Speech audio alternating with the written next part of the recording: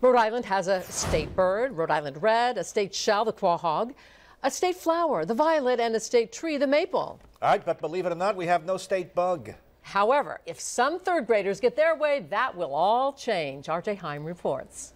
Third grade classmates at St. Michael's Country Day School in Newport have had bugs on their brains going on 6 months now. Not that many people know about them.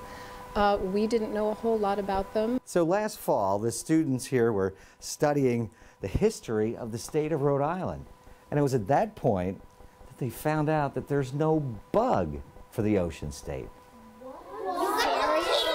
Right? It's crazy. They started doing some research in the hopes of making it official.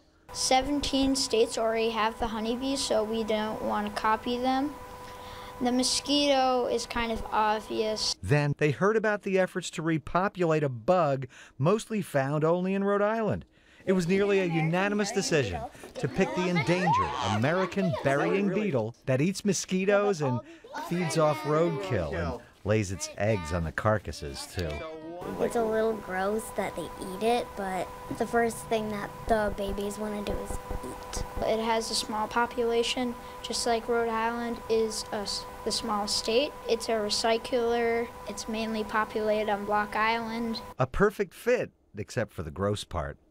So they crafted a bill with local reps and are presenting it to a committee at the State House to make it official. If it gets out of committee and voted on, then it goes to the governor and history will be made. I always feel very accomplished in my life. Politicians are tough. Okay.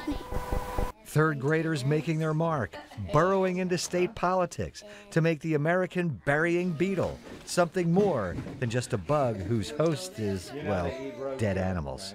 R.J. Heim, NBC 10 News.